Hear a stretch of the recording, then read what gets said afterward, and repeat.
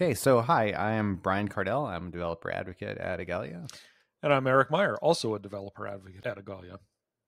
And today we have invited a guest on. Do you want to introduce yourself? Yeah, hi, my name is Zach Leatherman. I'm a staff engineer at Netlify. Nice. A lot of people probably know Zach from a project that he works on.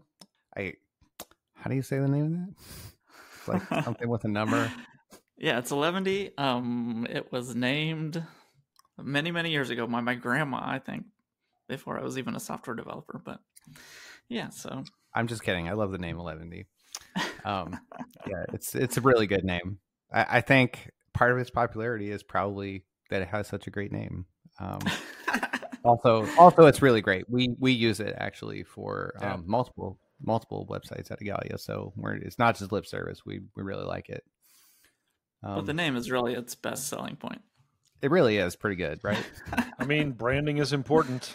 So I've heard that. Yeah. Yeah. It's between 11T and opossums. I think you've got the brand on lock. Yeah. Yeah, for sure. I wonder if we were an early adopter of possum culture generally. It seems like possums have grown in popularity recently, and it's great to see it. I think that's all down to 11. Why did you pick possums, out of curiosity? I just kind of see the mindset of the possum to be very similar to just an open source maintainer mindset, in that you're just sort of rooting through trash to try and find some sort of sustenance to keep you moving forward. Interesting. I love it. Okay. So, Zach, you wrote a blog post like fairly recently talking about something about some things that happened along the way with 11T. And I don't know, would you like to kind of give us like a high level if anybody hasn't read it? Yeah, for sure. So 11D sort of started, I think, in like late 2017. And for many years, it was a side project. I worked on it in my free time.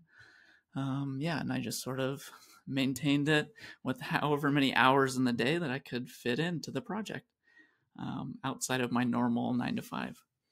And I think in early 2022, that scenario changed, and that I was sponsored by Netlify specifically to work on 11D full time. So 11D graduated from a side project to my full-time job. Working on 11D was my full-time job. So yeah, it was awesome. And then probably a month or two ago, that scenario changed. And yeah, it's back as a side project again. So I have a 9 to 5 job, and I'm sort of navigating the complexity of downgrading the amount of time that I have to work on it every week. Yeah. It's like a familiar story, the start of that, right? I mean, everybody starts a project because they like have an interest. They think there's a need. Like, I don't know if you set out to make like a super great thing, or you just set out to say like, I have some ideas. I think these would be useful to me. Like, I want to play with it and see where it goes. Or like you just really set out to, sort of conquer the world from day one. I think it was a little bit of a mixture of both. Really? Okay. I saw some maybe larger trends at the time when I started working on the project, in terms of just the complexity of front end technology stacks, and I thought I could simplify it. And I think that came to fruition in some ways. And I think you can kind of see some of those echoes reverberating in different projects that exist now. So I think that there is a huge push for, well, just in terms of the single page application thing, I think was a huge driver of 11D originally. I think 11D and Gatsby started in the same year, which is sort of interesting to think back on. But yeah, I think there was a huge push to do more single page application framework things, and front end sort of really tried to move into that space exclusively. And I thought that there was just room for a sort of classic way to build websites that didn't require heavier front ends. And I think that reverberated with a lot of folks too. And that's why 11D sort of took off. Mm. So, so you're saying websites should have more than a single page? Is that what we're getting at here? I think that there is a certain complexity that comes with trying to shoehorn everything into a single page for sure. Mm. Um, At least and two. You should have at least two, I think is what Zach's saying. Yeah. yeah, I Yeah. mean, if you're getting paid by the page, you definitely want Oh, multiple totally. pages just to pad your paycheck for sure. It's a good idea. It's a good idea. So what you're describing though is like a challenge, and what you talk about a lot in the post is like, boy, this has me thinking a lot about like open source and how it's funded, and it feels to me like you have evolved your thinking on this a little bit. Mm. Yeah. Am I wrong? And, Am I wrong? yeah, and part of the reason that we wanted to talk to you is because we also think a lot about open source and funding of projects. Brian and I individually, and also at Igalia, and to have the perspective of someone who's actually like done that, right? You actually did get your open source project funded, both as a side project and then as a full-time project, and now back as a side project again. And yeah, some of the stuff you wrote about, like Brian says, it did seem like your thinking has evolved a bit, and we really wanted to talk to you about that and get your perspective. Yeah, and I don't know that I actually have the most clarity on the subject too. I think everything is still very fresh, and yeah, it's kind of raw right now. And so, yeah, it really has me sort of rethinking a lot of things that I brought into the project originally. I think that when you have funding, it's great, and you build as many things as you can in that time that you're given. But I think looking back on the things that I built, I wonder if I built some things that maybe were not as sustainable, and things that were maybe more of an attention play or trying to get more market share rather than things that were long-term sustainable. Because I think I kind of knew going into it that if your open source project is fully funded, it isn't necessarily the most secure financial position to be in terms of company support. I think that if your project is not necessarily directly tied to a company's bottom line, and that way you almost become the most expendable when the market gets rough. Right. And I mean, that isn't even necessarily a bad reflection on Netlify either. It's just times change and business priorities change, and yeah, just everybody's just trying to navigate the best way they can. Yeah, I mean, we've talked about this in terms of all different sorts of things, but primarily, on our show, we talk about the open source things that Igalia works on, which is a lot. I mean, it's a lot. We work on the web engines, but we also work on like open source graphics drivers and multimedia, and just so many things. But it's interesting to think about, because on the one hand, open source is like this great commons, but it's like a commons with no inherent funding model. Yeah. And like also it powers everything, like it powers just everything. And it's interesting to think about, like a bajillion people use 11D now, right? I don't know if the number is quite that much, but I yeah, measured quite a it few. it was a little over a bajillion. Yeah, I at thought it least was 11 11 people. bajillion. Yeah, exactly. Yeah. At least 11 bajillion people. A lot of people use the software, and like, how long can you really keep it going? I mean, that's the question. I mean, inevitably you need kind of more than a single person, even, like you need other people, because you burn out. And just like you're saying about Netlify, like your life will change, right? I mean, I don't know, like you have life events where you like your priorities in life change, and you go, boy, I mean, I love this project, but I'm kind of past it now, and I just want to move forward. Like I would like to have some advisory role in it, maybe, or but Yeah, I think yeah, that that's maybe common for a lot of folks working on open source projects. I don't know that that's necessarily the case for 11D specifically. I still have like this incredible passion for the project and like a desire for 11D to continue forward. I think that I don't know, some of the things that I've sort of been thinking about as this situation for 11D changed was, how would the scenario have been different if I had talked to investors when they wanted to talk to me a few years ago? And I sort of wanted to keep 11D as an independent thing that didn't have a lot of external roadmap or a lot of tight coupling to business cases that were maybe tied to things that I wasn't interested in, right. or maybe going down roads that would have burned me out much quicker. I Mm-hmm. think that just burnout is sort of, I feel like, tied very closely to having to work on things that you don't want to work on. And I've Definitely. really tried to organize 11 in such a way that I don't have to make hard decisions in that space, at least.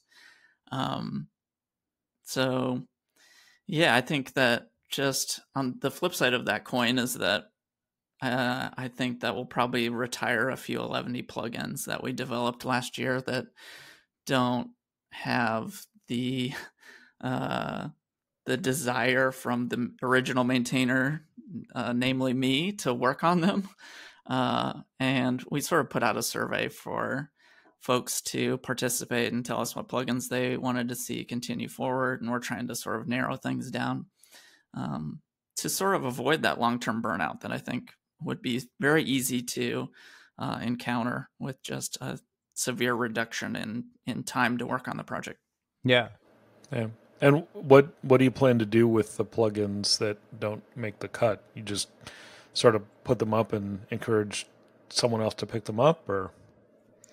Yeah, I mean, that's one option. I think that the sort of the really weird scenario that I'm in is that some of the least popular ones are the ones that are tightly coupled or more tightly coupled to Netlify specific features. And so it becomes this very awkward conversation of, am I going to work on Netlify things as an open source project, even though I am employed by Netlify, but they aren't paying me to work on this stuff specifically. So it almost becomes a monetary conversation with Netlify to say, hey, if my current employer wants these integrations to continue existing, and they have customers that are using these integrations, then we need to figure something else out, which I think is just a very kind of an awkward thing to to talk about. Yeah. Um, Yeah. I can appreciate that, but you're right. You should have that conversation.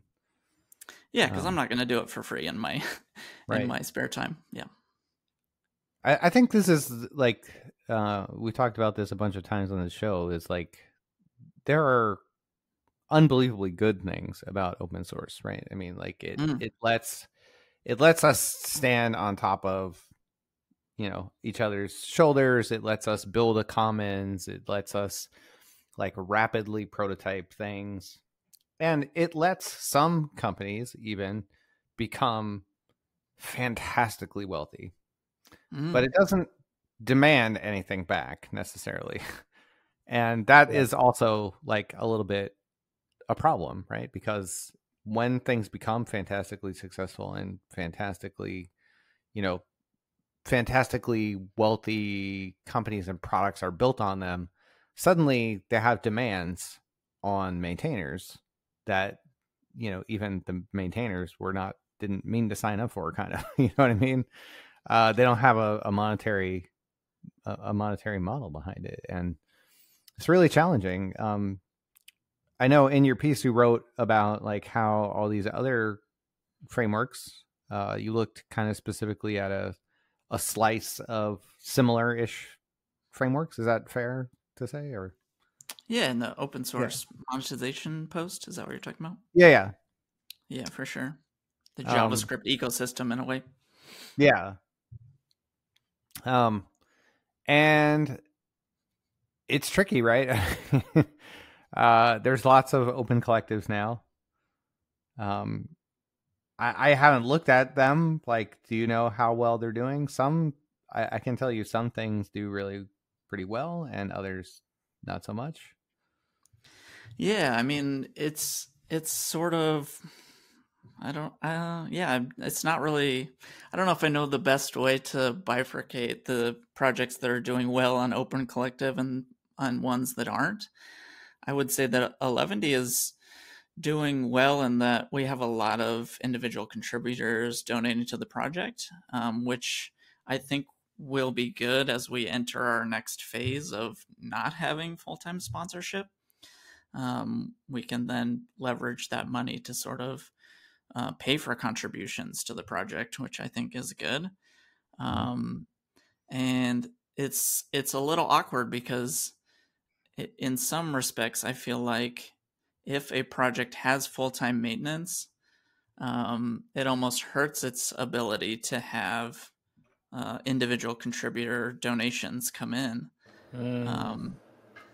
Because I mean, folks don't want to. I mean, it's to me, it almost a similar parallel is when you think about climate change in a way, that all of these super mega corporations are sort of doing most of the polluting, but all of the sort of marketing you hear around it is that we need everyone to do their fair share when it's really like 10 companies are doing the lion's share of the pollution. And it's almost a same reflection in the open source monetization space, right? Everyone's saying, oh, if we could just chip in $5 a month, then we can fund this project if we get enough people. But just as someone that's sort of done the math on that, $5 a month is not enough. Even when you have hundreds of contributors, $5 is not enough for a full-time salary. And there's a bunch of like other variables that go into that, right? Like I'm a staff engineer. I'm fairly well along in my career. If I were at the beginning of my career, it might be easier to fund and open like a full-time salary. And I think the other thing that sort of ties into it is where folks live, right?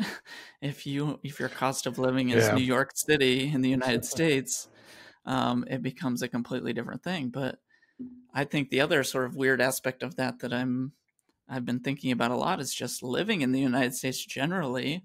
There's a higher cost of living associated with that. I got to pay for my own insurance if I don't have an employer.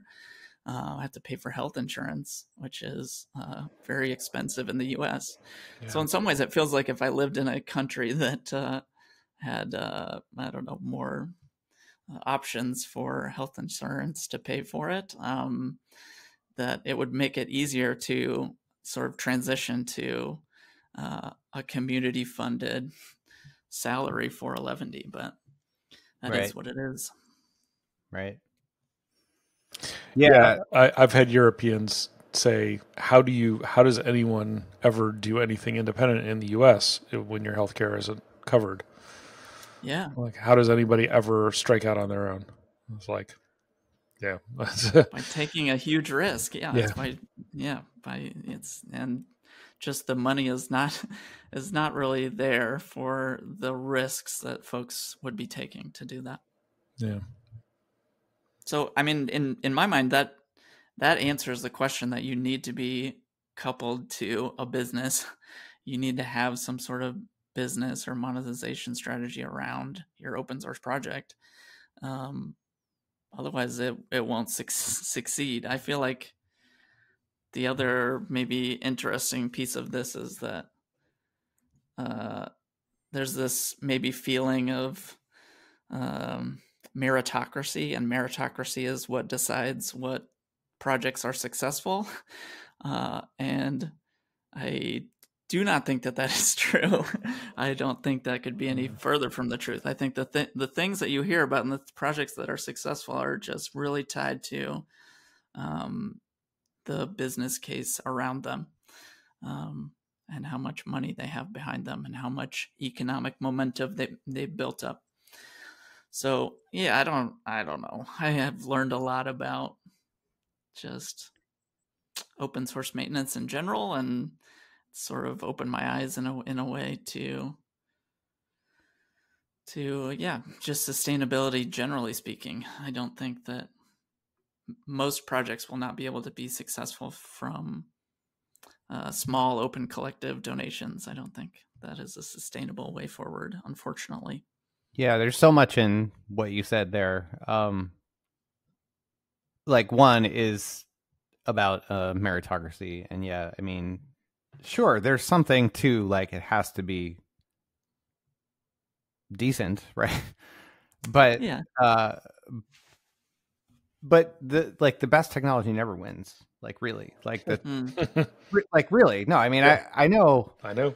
I've had a lot of people even like cut me off from saying this because I say it so much, and they're like, "I know, we've heard you say this a bunch of times," but you know, like it is a lot like evolution, and like you know, you wind up with all these things that are like weirdly imperfect, but like they just happen to fill the right niche, and they just Mm. happen to be in the right place at the right time, right? I mean, maybe, and I think it's a lot like that with, you know, every not just software, but like every product, right? I mean, like VHS was not the best at the time, Yeah. and it won, you know. Yeah, but I mean, don't get me wrong. The reason folks have heard about 11D is because, in many respects, it was in the right place at the right time, and we had a lot of luck that went into that. Because it did just start as just a thing to scratch my own itch, and it scratched, I guess, similar itches in other people at the same time. And it was really as the complexity in front end had started to get away from a lot of projects. So I mean, it's just hard to sort of have awareness of both sides of the thing and try and keep your perspective in a way that doesn't make you cynical moving forward. I feel like the number one emotion that I battle in my day to day life is just cynicism, and I'm just really trying to not end up in a cynical place. So yeah, that is what it is. Also, In your post, you compared a particular slice of frameworks, but they're not even the only slice. I mean, there's also the corresponding ones in, you know, PHP, and there's the corresponding ones in Java and the corresponding ones in .NET. And sometimes they have sort of like a spin-off version for some other, like this is the one for Go, this is the one for Python, but they're the same, but not really. Like they're actually separate code bases, but they're just very, very similar. And so like investment into any of these is who is going to invest in this project is largely a subset of who sees the value in it, right? Like it's tricky. You got to tap into a really huge audience to see the value in your thing to get any real money in. So like 11D has like done honestly pretty well. Like I look at the Open Collective, but you're right. I mean, if you have hundreds of people currently, I think you have like 400 or 500 people, or 400 or 500 individual contributors that in some cases are companies or other open source projects or whatever. Yeah, not active. I think we have a couple hundred active monthly contributors. I mean, that's kind of the other math thing that goes into this, right? Is that some folks like to do a one-time donation, and those are extremely hard to rely on. How do you do the math of trying to sustain your project from a one-time donation? That to me, I would rather see 100 tiny monthly donations than a one-time donation, because it's just easier to sustain moving forward. You know, this is like products that have some kind of business model. They do this, they figure it out, and they make a profit. And like here, we don't even need to make a profit, right? We just need to figure out a way to pay the bills and keep the lights on. So it's tricky to make people see the value in that. So we think about this a lot for the web engines. Like currently, we have this model where we have 3, and they all have like a steward, but the stewards are 2 really, really giant companies. Yeah. Different kinds of companies too. Like they're very different kinds of companies, and a foundation, and the foundation kind of gets all of its money from one of those companies. So yeah, other people do contribute, but when you like, and it's important that the other people contribute. Like we see great things when that happens, but it's not enough. I mean, there's still hundreds of proposals and improvements and things that are just sitting there, even some old ones, we want to get really good print support, but who's investing in that, for example, we want to keep MathML going. That's actually a great example. Yeah. Igalia worked on MathML, and we worked from multiple funding sources, including an open collective. And we got 2 big individual donations from MathML, one for $50,000 and one for $25,000. These are from people, like single people, not companies. Oh, wow. Yeah, I mean, there's maybe 20 or something of people who give, $5 a month or $10 a month or something like that. But, at that rate, like you can't sustain something based on that. It's completely unpredictable because it's not enough. Yeah. Yeah. And what's the pricing difference between the initial investment and what it takes for maintenance of that specific feature? I think, original development might be what folks would consider the huge piece of the project that goes into it at the beginning, but you still have to. Software is never done, right? You have to maintain it. That's absolutely true. Like we need to get past, sort of like level 1 in all the browsers. That we don't have good parity on a couple of things yet, but it's just the most basic stuff, and like we need to get past that to get other stuff. And even if we didn't have that, they're just to keep the software functioning, to prevent bit rot as things happen in the other layers of the platform and things are re-architected, like that introduces bugs, and like you have to catch those bugs, you have to fix those bugs, and if everybody's like, well, MathML, it's not really important, or SVG is another example, because it's also ran to HTML. There's not a lot of investment in those, and it's kind of a shame.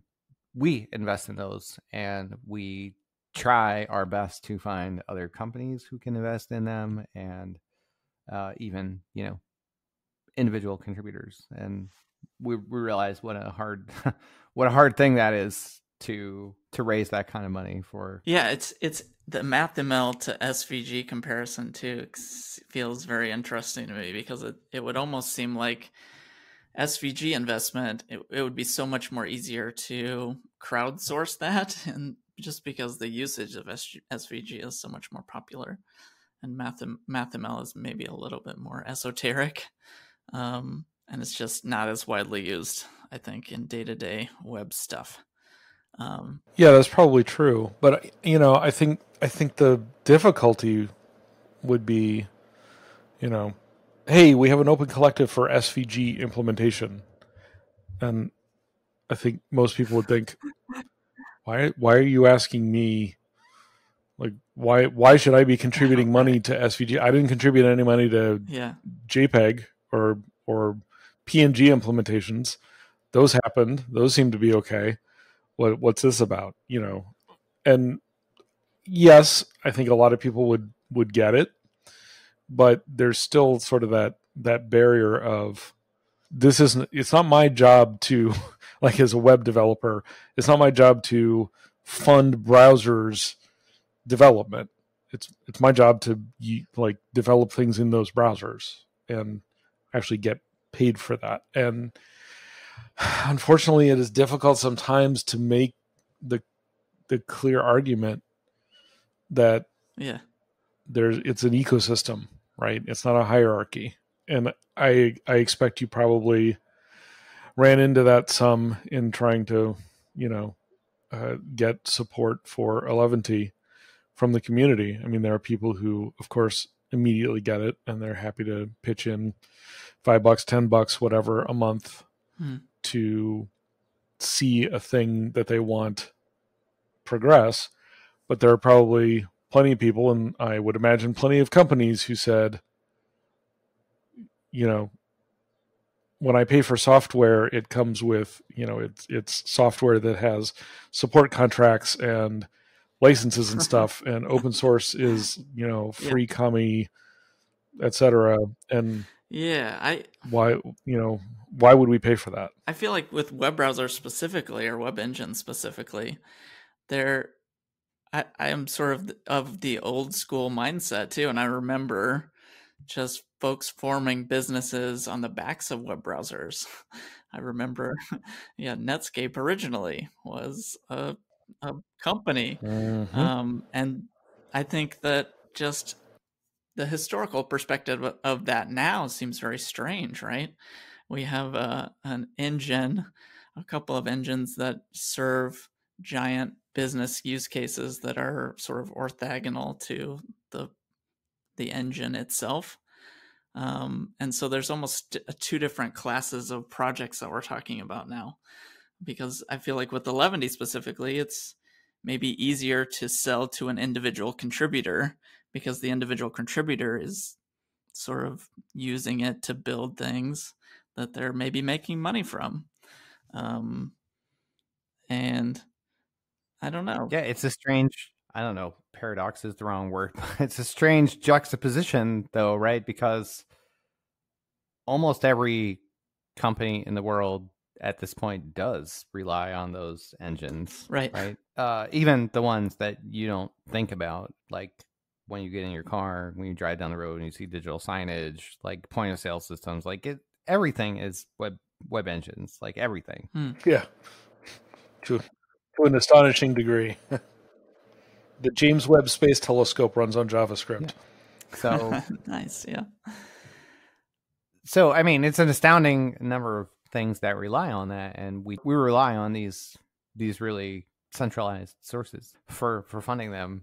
And yeah, I mean, it's interesting to think about too, because like you were saying, like, well, it's no comment on Netlify, like they just, like, the business changed, their priorities changed, like it wasn't a guarantee, it's not like a core part of their business, like they didn't sort of integrate it into, like, no, this is Netlify.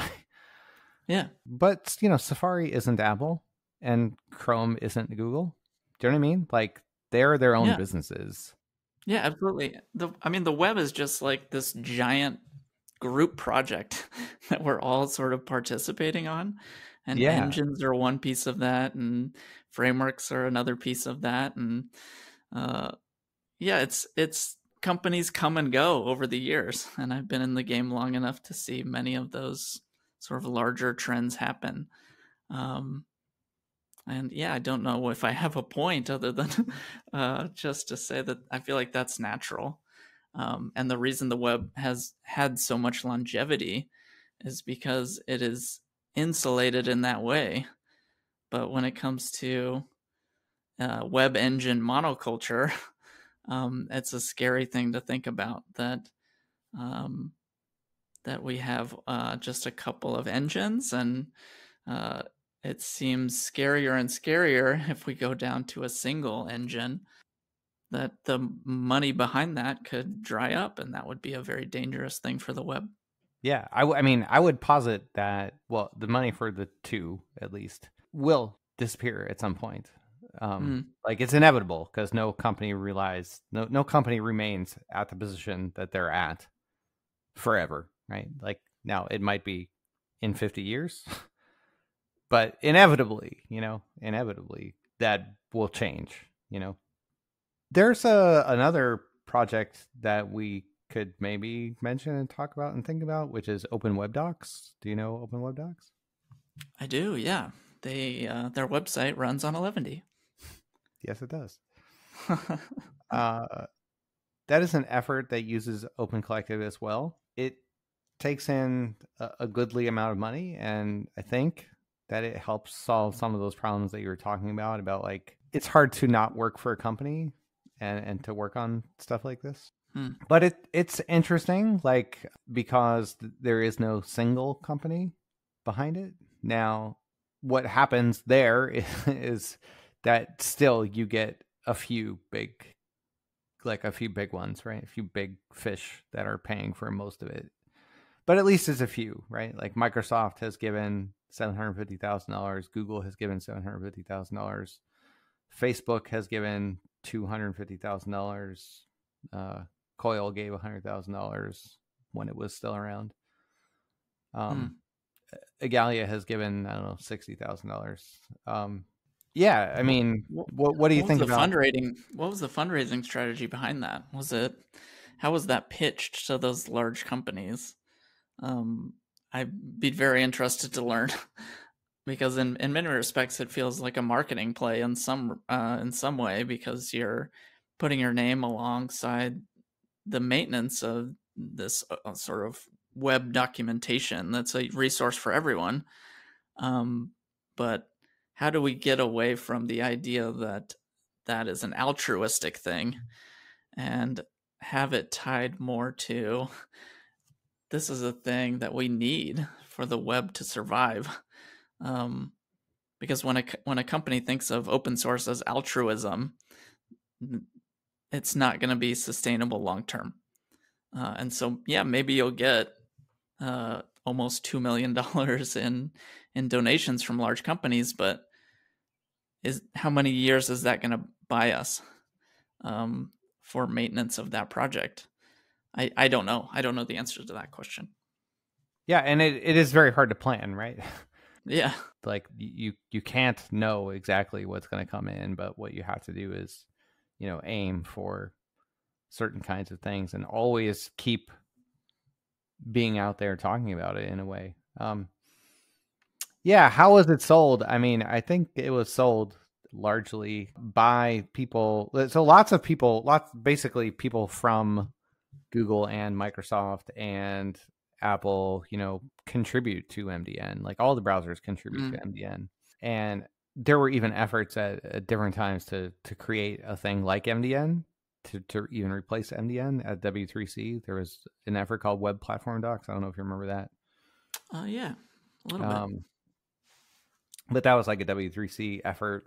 And then it just became like, well, I mean, why? MDN has kind of won this. Like, they're employing staff writers. They have the thing. They're like, every search engine indexes to them for things now. Like, it's no longer W3 schools winning everything. Yeah. So that's a hard fought battle to get those things. And like, why fight that, So, the funding for it from Mozilla was like all the staff writers were getting laid off. And that is actually a really big chunk of the work, is people who are employed to just maintain and write content, So yeah, and it would be a great disservice to adopt a Wikipedia style model where it's just anyone can contribute anything, and the pay goes in as sort of at the moderator level, where it's just community written but business moderated, and they just ask for money every year. So yeah, I don't know. In some respects, I feel almost like a politician in a way that is just trying to raise money most of the time and then doing the actual job of writing code very little. But I feel like that's a common thing as you get more senior in your career that I wish were not true. Yeah, I'm really glad that you said a politician, because there's another aspect of this that I wanted to talk about. Several people have cited me for this, but the idea was not mine. It's not even new. The reason I brought it up in some other cases was because Nicholas Zakis, Slicknet, said it to me in a private conversation, and I thought, well, yeah, why is nobody pushing that button? Which is like, are there things that the government can do for this? Because it is a commons, right? I mean, we make this case that it's a commons, that these things are like the roads and bridges, right? They're infrastructure. They're dependent on by everybody. Like, how can we not fund them? Yeah, I think the German government does actually have program going right now. I forget what the program is called off the top of my head. They have a fund. And I think last year the U.S. did something where they did some fund for security stuff on open source projects. That was after that Log4j issue in Java that was like bad. But short of that, the actual idea that I was mentioning is if you could get tax credits, you know, like you get a tax write-off for donating to some of these projects, more businesses would do it, you know, because then it's kind of, it's like revenue neutral for them, you know, like, yeah. So it really would feather out the thing that you're talking about, where it's like, well, this is not our core business, you know, so it's all cost for us. Like we have to it's the first thing on the chopping block. Actually, open source would have an advantage if that was the case. The challenge is, how do you identify like which things qualify for that? It probably couldn't be everything, right? Yeah. Although I don't know, because I suppose there would probably have to be a parallel structure to the like nonprofit, the way nonprofits are structured in various countries, where you register as in the US it's a 501c something or other, C3, C4, and then you can report on your taxes that you donated to a 501c3 or 4, whatever it is, and the government has a record of, oh yes, that's a thing that we recognize. So you'd end up having to have projects registering with the open source project, registry, whatever, with a government issued ID number of some sort, so that people on their taxes could then say, well, I donated to this thing, this project, and it has this number, and then the projects would probably have to report their yearly. Yeah, I mean, if you make that possible, there's infrastructure that has to be set up, but I feel like it would be worth it, to be honest, because there is so much that is based on open source, right? So much not open source stuff that's based on open source.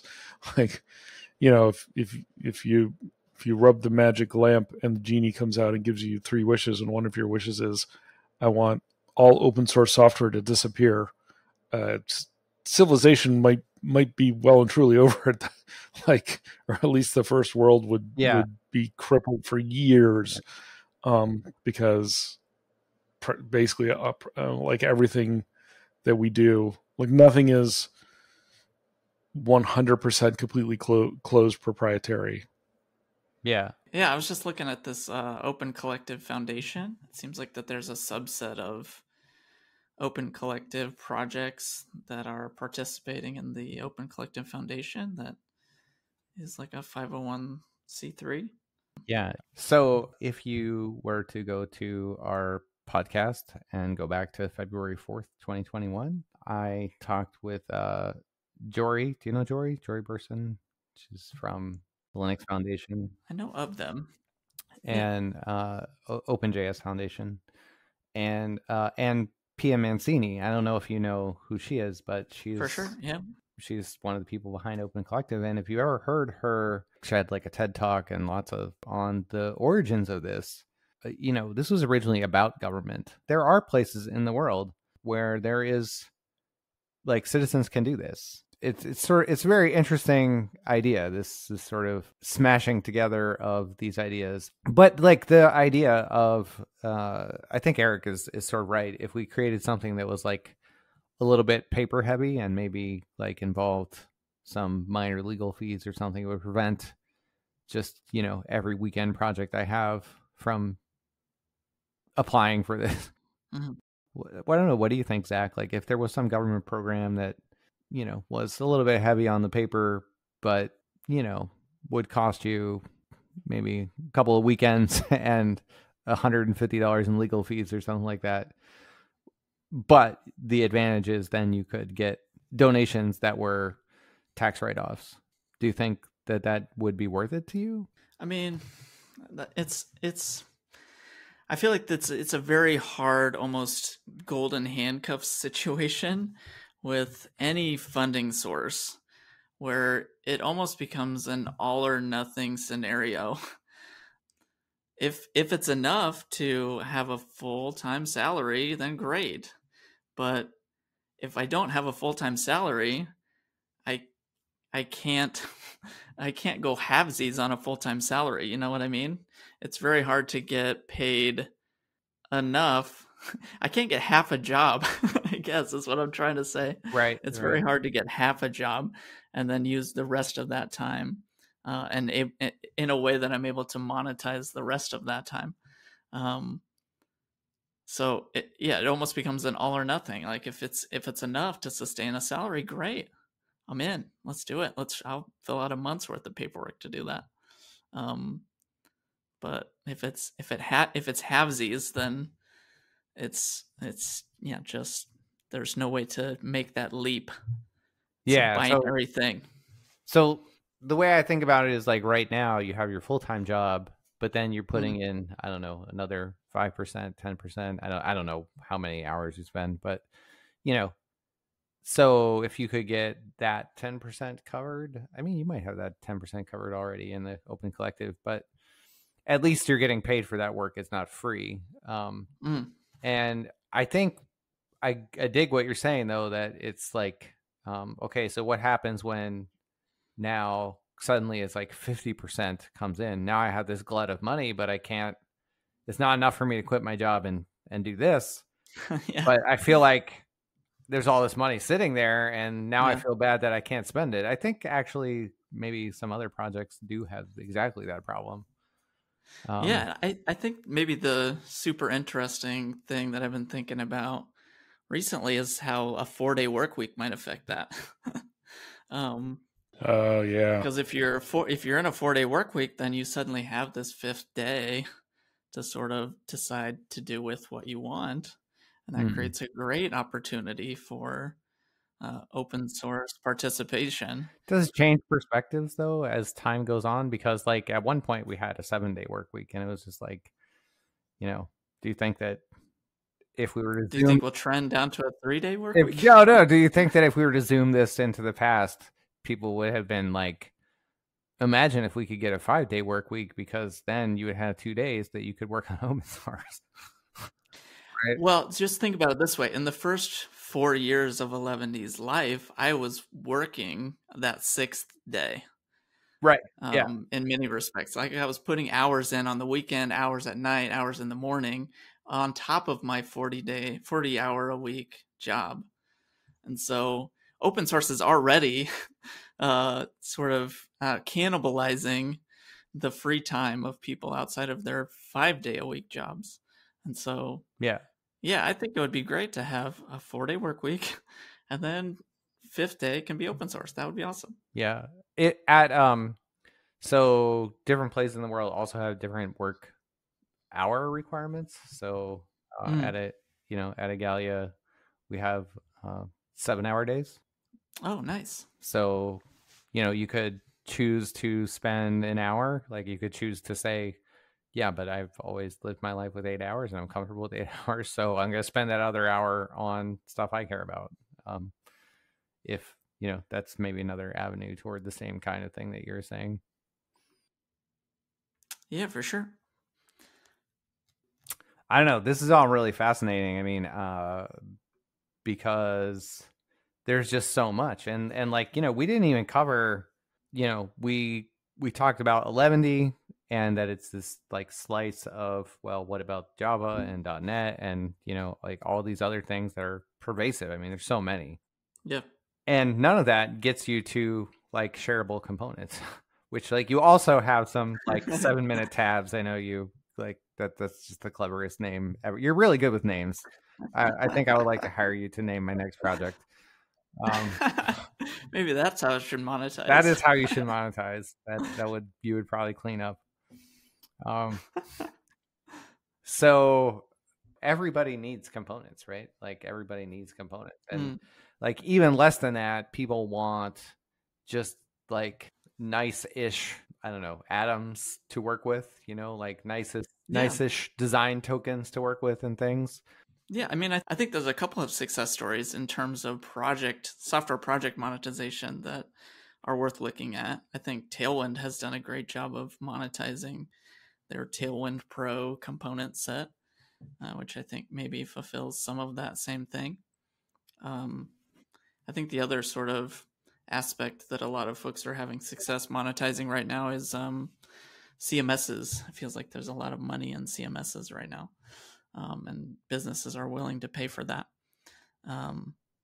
And so, yeah, I mean, shareable components is one piece of it, but I think there's a couple of other success stories too. Yeah, absolutely. The point that I was going at with like UI toolkits and things is that, if you like whatever you want tabs. Everybody says they want tabs. Mhm. So, but there's a lot to tabs, right? I mean, like we worked together just very briefly on the OpenUI tabs effort.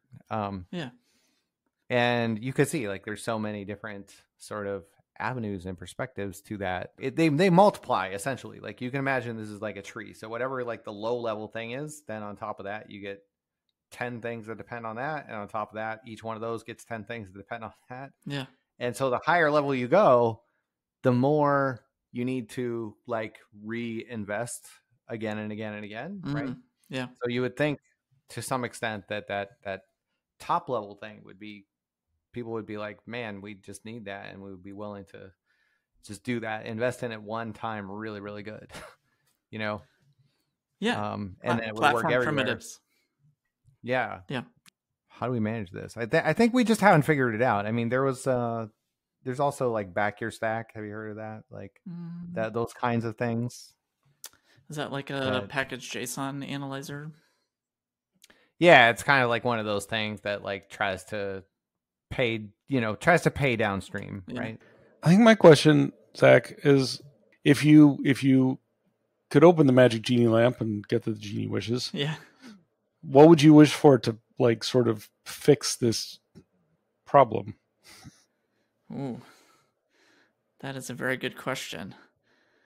My initial reaction was open source just generally needs more leverage against folks that are making money from open source. And I think a lot of folks are sort of discussing licensing options there. But when you restrict the license, that restricts just the core nature and the core power of open source generally.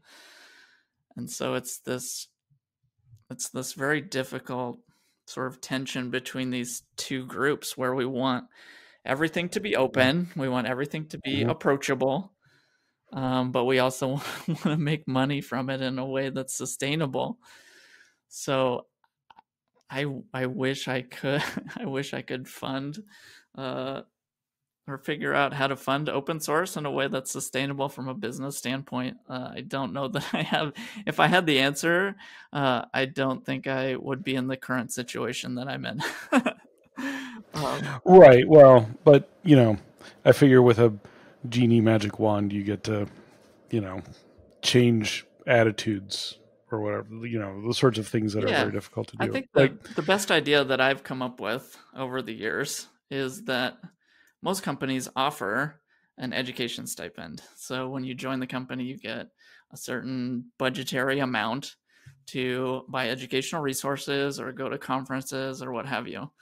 I would like to see the same stipend and folks to argue for the same stipend for open source donations, because that money is not nothing. It's somewhat expensive to buy a conference ticket. And so even if folks were able to use their existing stipend to donate to open source projects, I feel like it would be a huge boon to the sustainability story. And yeah, I think that would be just a great first step, just opening those budgets up to let folks decide how they want to spend their money. Right. Okay. So your genie wish is to have it be suddenly a cultural norm, like a business cultural norm, that employees have a software, open source support budget or a software support, whatever you want to call it. Yeah. Okay. Yeah, because that's different than the one I was thinking.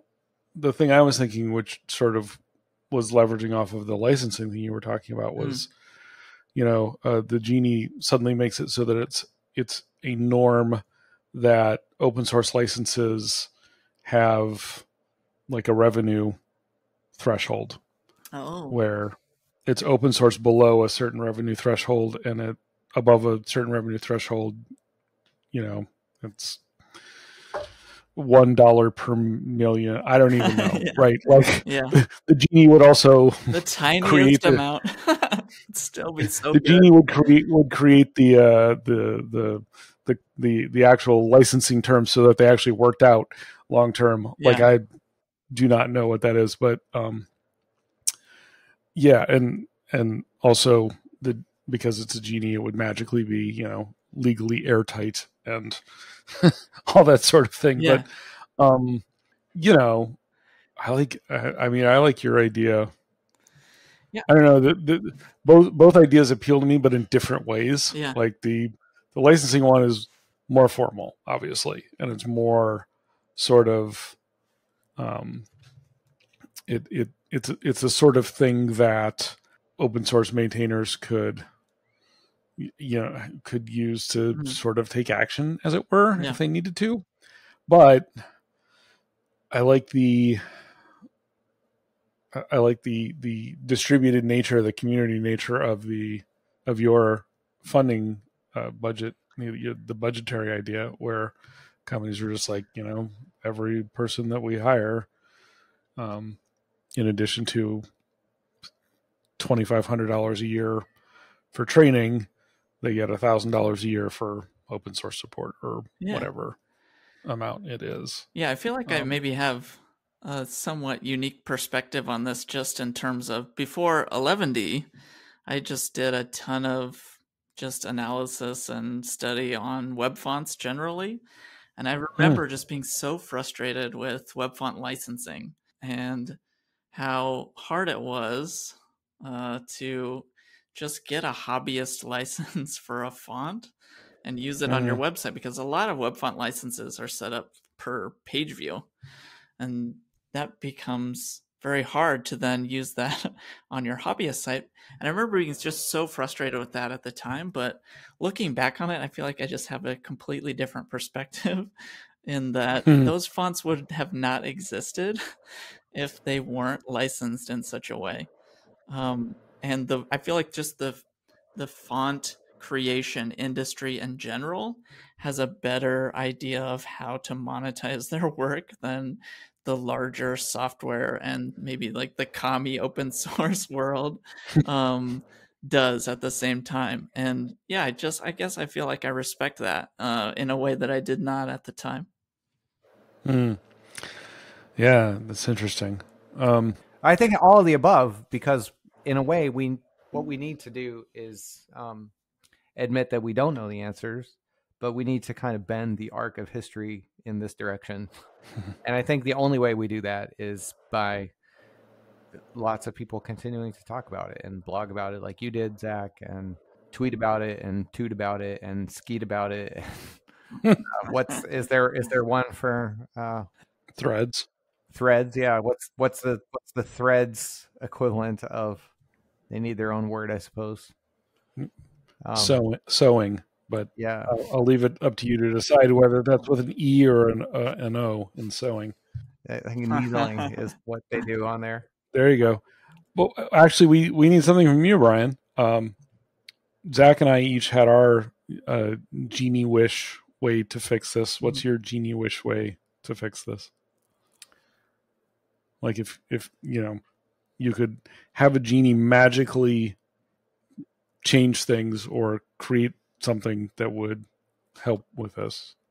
I think what I would wish for is for more people to understand the problem or problems, and then I think we'll get somewhere, right? I mean, the thing is, like, we're not seeing action on like making these things like tax deductible, for example, because there's not enough people, the right people, reaching and proposing things to their senators and their congressmen, and there's not enough companies doing the thing. Some do the thing that Zach said, where here's some money, you can allocate it to your open source projects.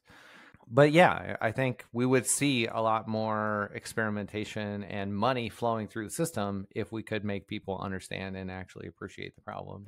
I think until we really raise awareness, we're very much in like the late 90s web, where it's just a comparatively small number of people trying to convince everybody that this is a thing we gotta do, and we gotta do it.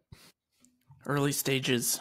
Yeah. So is there anything, Zach, that you would like to throw out, like any observations or things you were hoping we would talk about that we didn't talk about, or bold statements that you want to make, predictions for the future?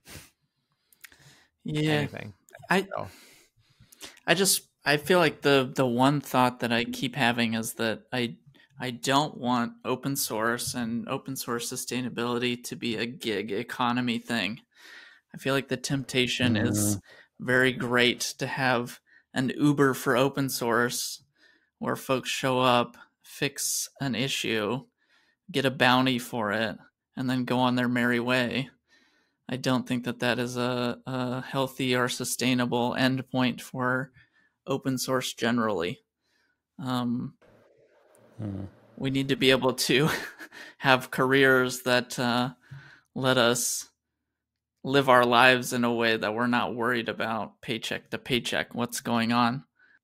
And there will always be some risk to every job or in every sort of opportunity, but yeah, it would be very, very sad if the end goal of all this sustainability talk were to be a sort of more gig economy based thing. Yeah.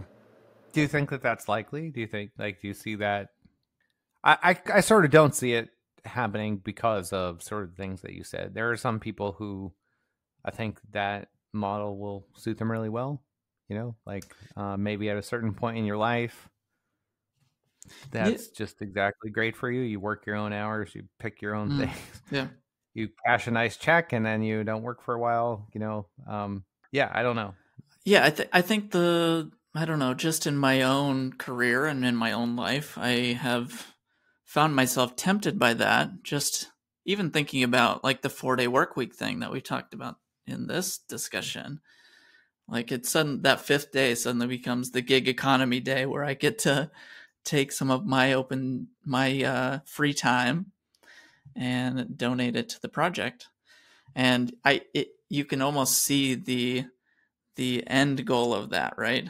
If you have 40 hours a week to then dole out as you want, then you have no stability of the job backing the project, but you have the most amount of freedom, right? So it's always going to be this balance between the two that everyone's going to have to manage in their own lives and individually, which is a hard thing. Definitely. Eric, do you have anything else? No, I think it's time to say thank you. Okay. Zach, thanks so much for coming on and having this conversation that meandered all through everything open source and funding. Yeah, thanks for having me. Entertaining it. Definitely. Yeah, it was delightful. Hope I didn't say anything that will get me in trouble. Yeah, just a quick note in closing that in between the recording and release of this chat, the situation for 11D changed again as Zach announced that he had taken a new job with Cloud Cannon as developer advocate, and that this would include some paid time for development and support of the project. So that's great to hear, and congratulations to Cloud Cannon.